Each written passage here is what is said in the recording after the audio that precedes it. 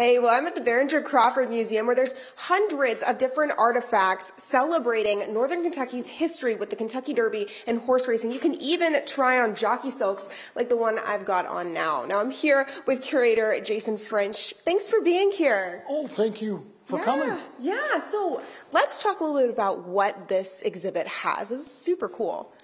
So this exhibit really covers horse racing in Northern Kentucky, but the Race to Fame portion of the exhibit is really covering Northern Kentuckians and their experiences with the Kentucky Derby. That's so cool. And you were just talking with me about this guy, Eddie Arcaro, right? Yes, Eddie Arcaro is, he was a tremendous jockey. He's a good Northern Kentuckian. He won just a few derbies. Just a few. He won 5 derbies and had 3 Triple Crowns. Wow. So he was a very accomplished jockey and really quite a treasure and really a celebrity, local celeb. So. What is the significance of Northern Kentucky? What part does it play in the Kentucky Derby?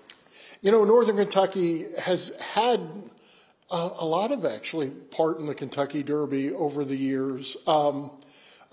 Certainly before, in the end of the 19th century, Kentucky had its own, or Northern Kentucky had its own racetrack at Latonia.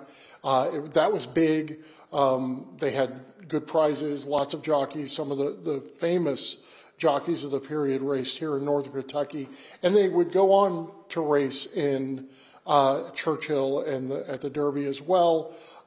In more recent years with the Spiral Stakes out of New Latonia or Turfway,